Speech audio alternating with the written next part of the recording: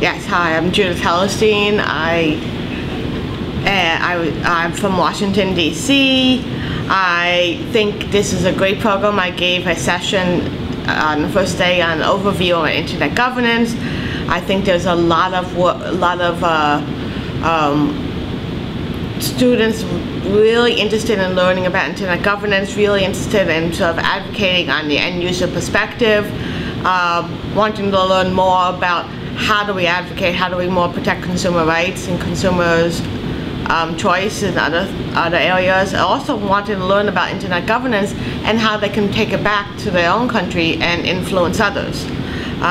So I think we're really doing some great teaching here. The faculty has been very high, and we have a lot of great questions from the audience, and I just think it's a good selection of both faculty and both areas covered. It's not necessarily all the typical areas, and I think that's what's good about it, because it's